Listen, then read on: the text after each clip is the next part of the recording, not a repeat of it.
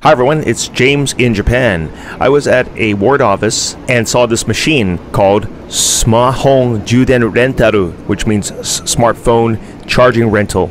The machine is called ChargeSpot, and these are the batteries. 30 minutes will cost you 165 yen. This card has the instructions. You download this QR code, scan, and rent. Okay, and you have to register, of course. And these are the prices. From 165 yen for 30 minutes. And it's in English. Perfect. Not that I'll need it. It's self-explanatory. Those who are desperate for a charge may want to use this service. It uses 3 different cables. USB Type-C, Lightning, Micro.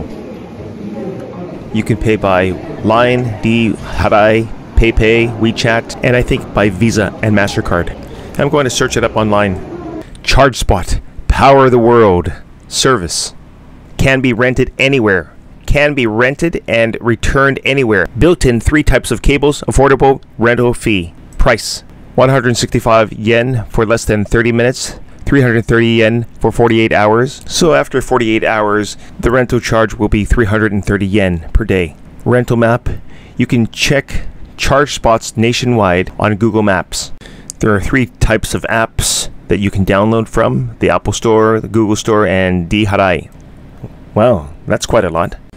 There are about 25,000 machines nationwide.